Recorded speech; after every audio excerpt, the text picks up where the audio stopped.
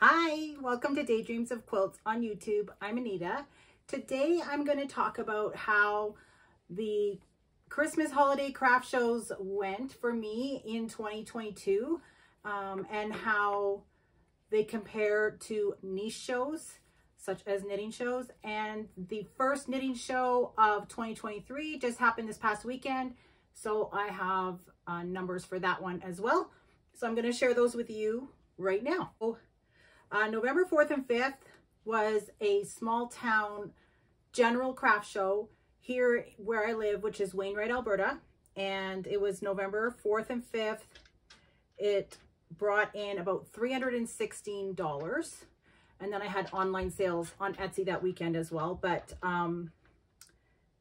it was okay. It was not bad for a general craft show. However, I had one $48 zipper pouch walk off from my table. So I did have theft at that show, which was very unfortunate. I believe that is the first time I've ever had a bag or anything stolen from my booth. So we could take $48 off the $316 total, I guess. I believe I paid $50 for the table, so it wasn't a bad weekend. Then the Sunday of that weekend, November 6th, I did the Camrose Vendor Splendor, which is a slightly larger town and it's closer to the city, but that show really bombed. I think I made like $100 or maybe $120 at that show, and I sold 2 zipper pouches and 1 Christmas stocking. So it was not good. It didn't even make it worth the trip for the fuel, because the fuel prices were high. So I will not be doing the Camrose show ever again.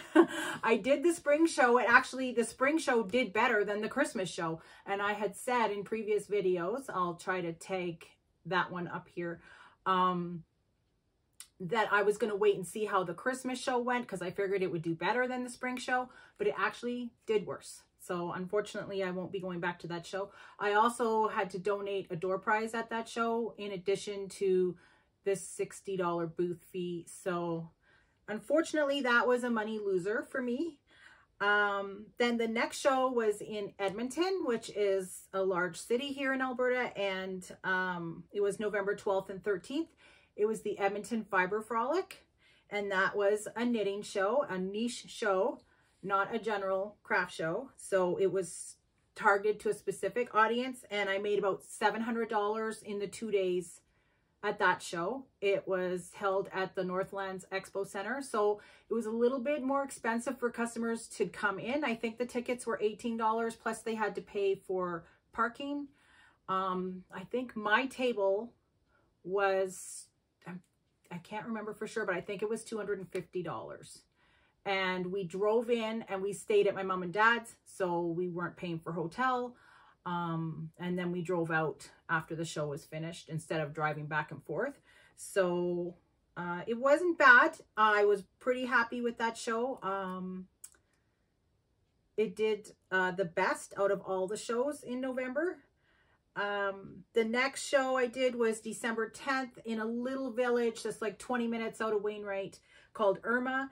And it was their Christmas market, and I think I paid $50 for that table, and I only made like $106. It was not good. So unfortunately, I won't be doing Irma again either. I know it was a fundraiser for the school though, so that was great. I didn't mind supporting that, but yeah, I didn't make any money there. And then I also needed to donate a prize at that show as well, so that didn't go so great for me. This past weekend, January 21st, I went down to Airdrie, which is just about half an hour out of Calgary. It was a 4.5-hour highway drive. We got up at 3:30 in the morning, left Wainwright at 4 in the morning, and got to the place where the show was being held in Airdrie at 8:30. So I had an hour and a half to set up my table. And I paid $125 for that table, and I made $316 at that show. And I also donated a door prize that was worth about $34. So it was an okay show, but I don't feel like I made enough money for the effort that it took to get there from where I live. I might try the June show. There is a June show coming up. I'm hoping to apply for that, and we'll see how it goes. So far though, nothing has topped my best show ever, which was last September, the Prairie Fiber Frolic or Prairie Fiber Festival in Lacombe. That was my best show ever.